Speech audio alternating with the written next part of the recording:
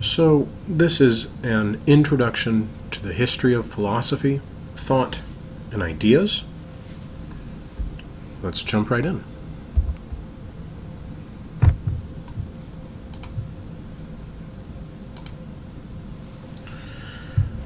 First off, one of the definitions that you'll need to know is the word etymology. Etymology, as you see on your screen, is the study of word origins and histories, which is usually done by dissecting a word into its component parts and defining them. So what we're going to begin to do today is give an etymology of philosophy. The word philosophy has two parts: philo, meaning love, and sophos, coming from the Greek sophia, which comes into English as Sophie, meaning wisdom. The root philo, meaning love, can be seen in various other words like philanthropy, which would mean the love of humanity, where anthropos is a word that refers to humans or humanity, or in words like pedophile, or other words with the phile or phile ending to it. Pedophile, certainly not love as we usually think of it, but that is what the word means. There are other examples that you might be familiar with. For example, you may know the motto for the city of Philadelphia, which is the city of brotherly love, where philo again means love. So hopefully that will help you remember what philo means. The second word, sophos, or Sophia or Sophie, meaning wisdom, is the same word that you see in the word sophomore, literally a wise fool, where the more of sophomore is the word, same as our English word meaning moron. We also see it in words like sophistry, which you may be less familiar with. Sophistry, as I've indicated on this PowerPoint slide, refers to the art of debate, and it also refers to a group of ancient Greek rhetoricians, or teachers of argumentative strategies and techniques. And the famous philosopher Socrates critiques the sophists, or literally the wise ones, for being more interested in winning arguments rather than inquiring about the truth. So we can define philosophy as the love of wisdom, but it's also interested in things like truth and a number of other areas that we'll discuss in just a moment.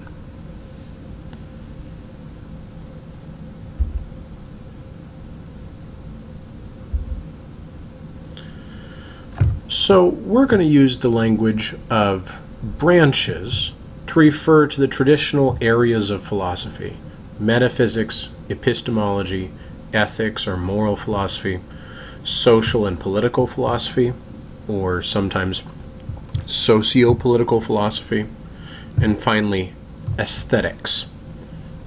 Let's go through each of them in turn.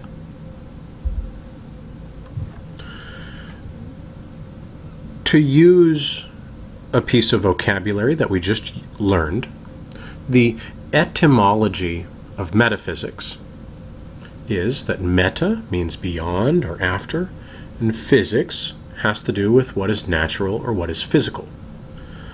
So the literal definition of metaphysics would be what is beyond the physical realm.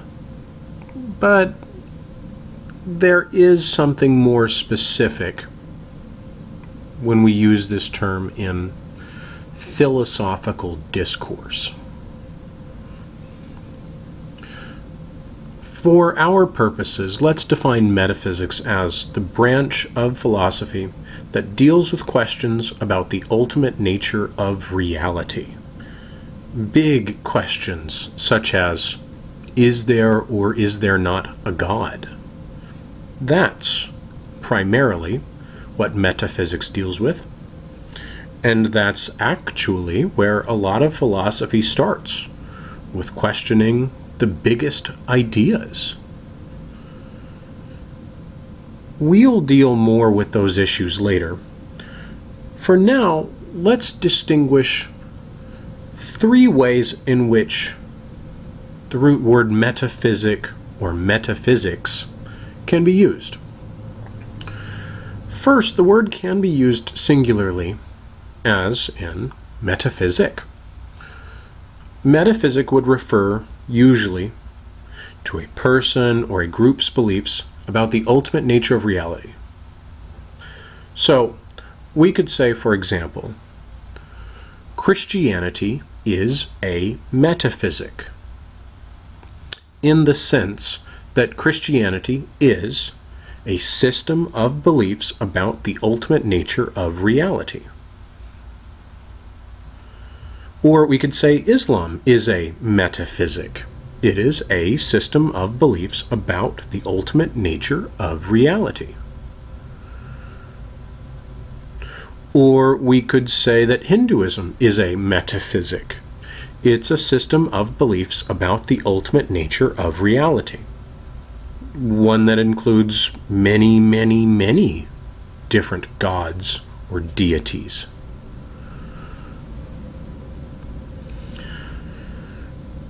When an S is added to the end of metaphysics, or to metaphysic and becomes metaphysics, that word can be either singular or plural.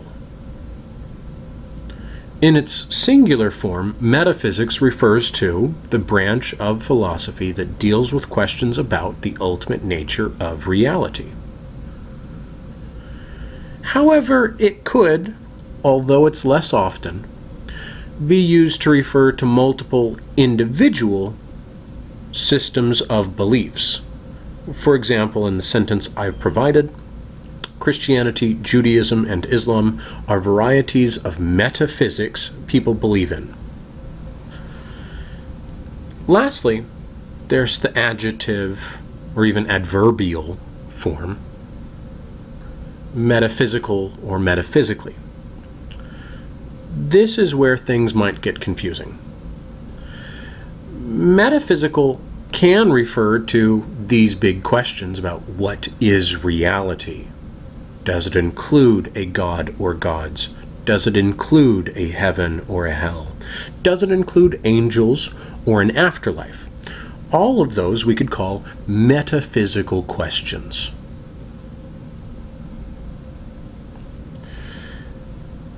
But often people use the word metaphysical as synonymous or interchangeable with supernatural.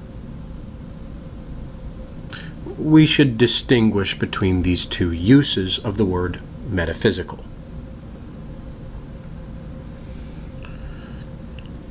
While metaphysical, in terms of etymology, can mean beyond the physical, so similar to supernatural, it doesn't have to.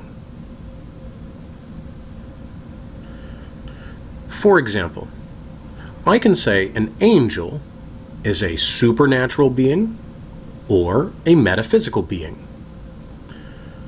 I can say that the devil is a supernatural being or a metaphysical being. I can say that God is a supernatural being or a metaphysical being. I can say that heaven or hell is a supernatural place or a metaphysical place.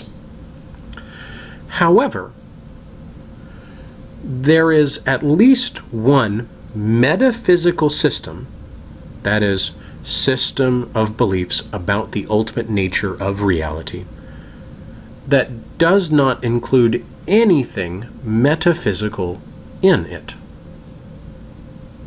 That would be atheism. Atheism is a metaphysical system. However, it is a metaphysical system in the sense that it is a set of beliefs about the ultimate nature of reality. Specifically, that there are no gods, there is no afterlife, there is no heaven, there is no hell. So, atheism, as a metaphysical system, contains nothing supernatural within it. So, while most metaphysical systems have supernatural things, there's at least one set of beliefs about the ultimate nature of reality, or metaphysic, that does not contain anything supernatural. And that would be atheism. Let's go on. These get easier from here.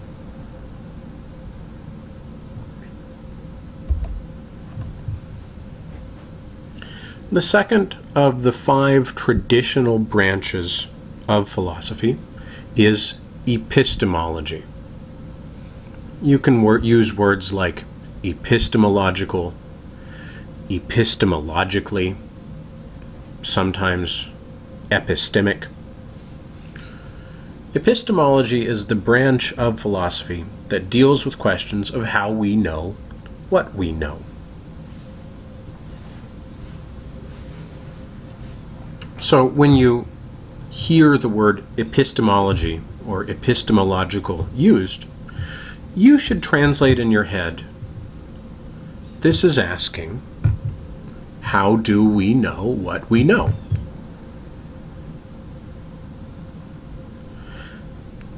Let's give an important example of different epistemologies, systems of knowing.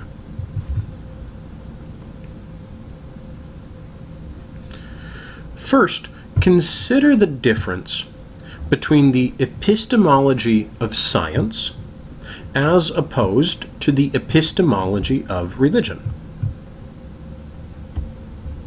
What do you think the difference between these two epistemologies or epistemological systems are?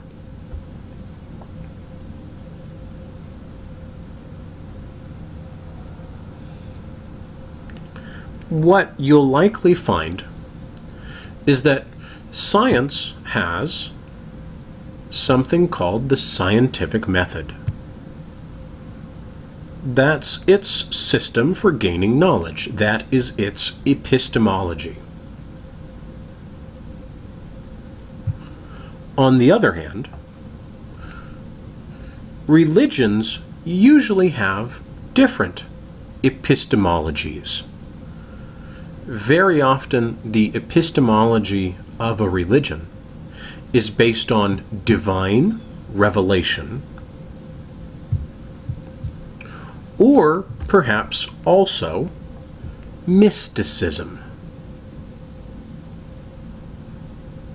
Divine revelation would be God speaking to a person. For example, God revealing the 10 Commandments and the books of the law to Moses. God speaking to Abraham or Solomon.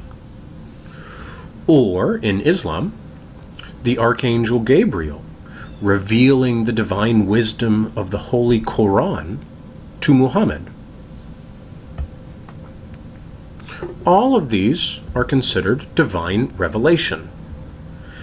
However, they are necessarily more subjective. Subjective simply means dependent upon the person, as opposed to objective, meaning not dependent upon the person. For example, you could have your own personal divine revelation. You could say, God told me I should become a doctor. But someone standing next to you could neither confirm nor deny this. It's impossible to tell if your claim is accurate. Therefore, we must necessarily call this epistemology, the epistemology of divine revelation, more subjective. That's not to say untrue, but it is harder, if not even impossible, to confirm or deny the accuracy of that knowledge.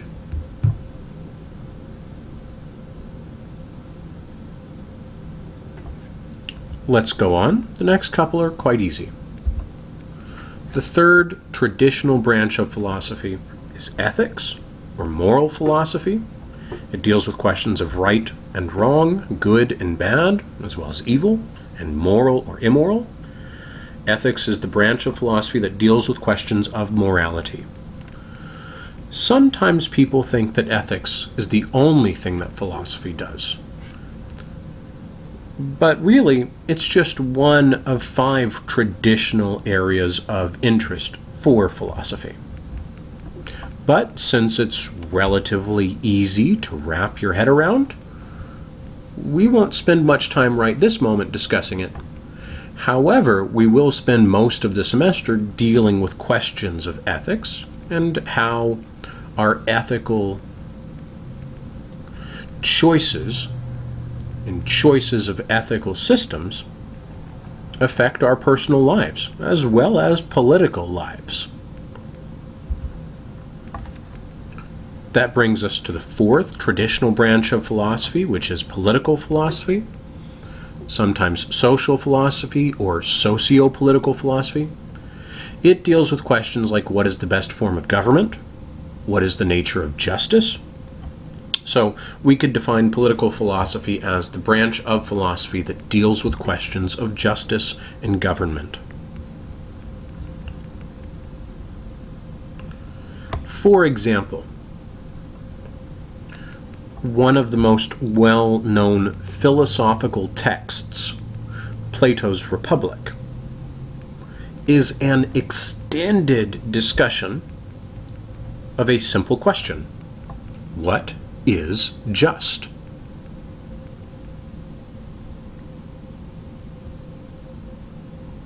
There are other questions that we can ask in the context of political philosophy, such as, is democracy the best form of government? While we might be tempted to think, yes, there are strong arguments to the contrary. For example, while Plato writes that democracy is the sweetest, he argues instead for a system of rule by the best, the intellectual elites, which is a type of elitism, which may or may not work out in practice. There are interesting historical and cultural examples that might illuminate that. And as a society, we Americans are very often wary or distrustful of the intellectual elite. Consider if you think people would enjoy, in our society, being ruled over by people who supposedly know better than them. I'll leave you to ponder those questions on your own for now. Lastly, aesthetics.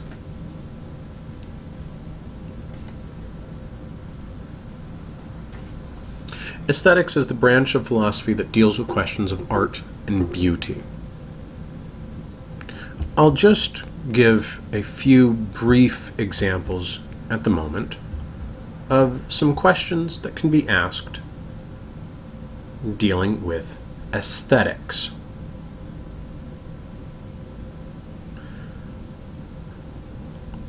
One example comes from a Renaissance European philosopher named Immanuel Kant.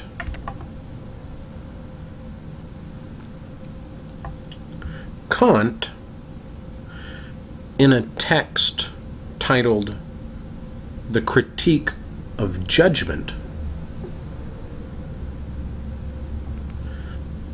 writes that although people think that beauty is in the eye of the beholder, instead he argues that beauty is not subjective but objective, that it's the same for all of us and not dependent upon the person. This seems like a wild and indefensible claim.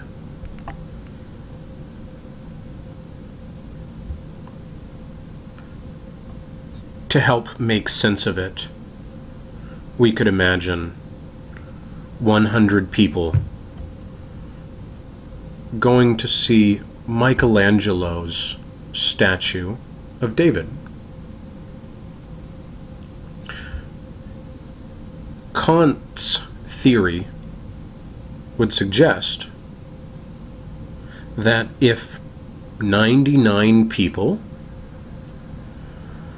thought that it was a beautiful artwork, and then a 100th person came up and said, "I don't think it's beautiful," the 99 could turn to that 100th and say, "No, you're wrong. You lack artistic taste." That's an interesting claim. That's probably wrong. And it's okay for us to point out that philosophers may be wrong. Probably most of the history of philosophy is significantly wrong.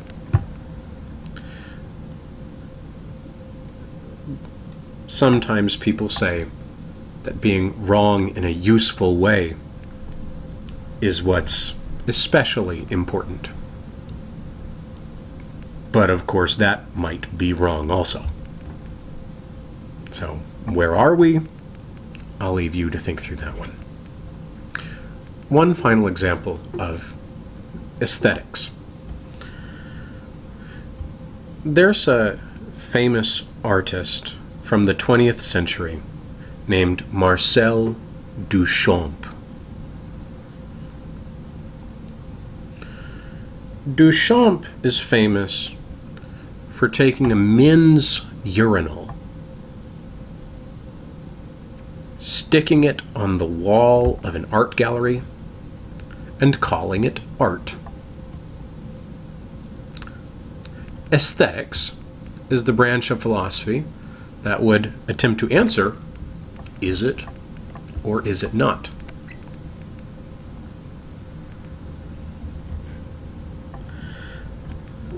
At some point later, someone tried to one-up Duchamp and take the urinal, flip it upside down, and put a statue of the Madonna,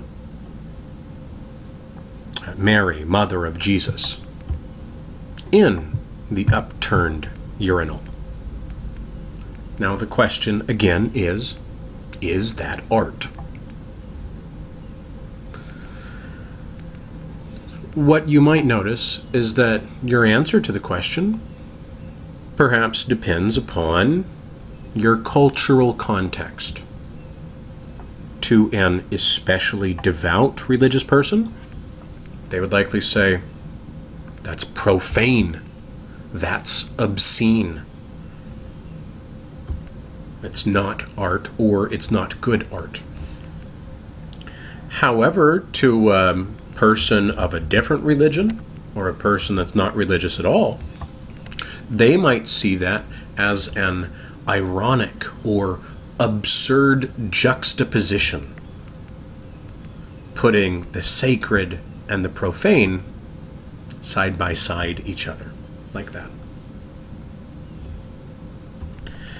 There are other aesthetic questions we'll ask and study this semester. For example, Plato's aesthetic, which is quite unique and unexpected, as well as the political and radical poetry of American poet Allen Ginsberg.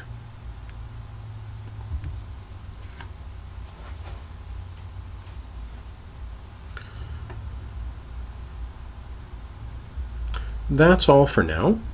The next video will focus on issues of logic.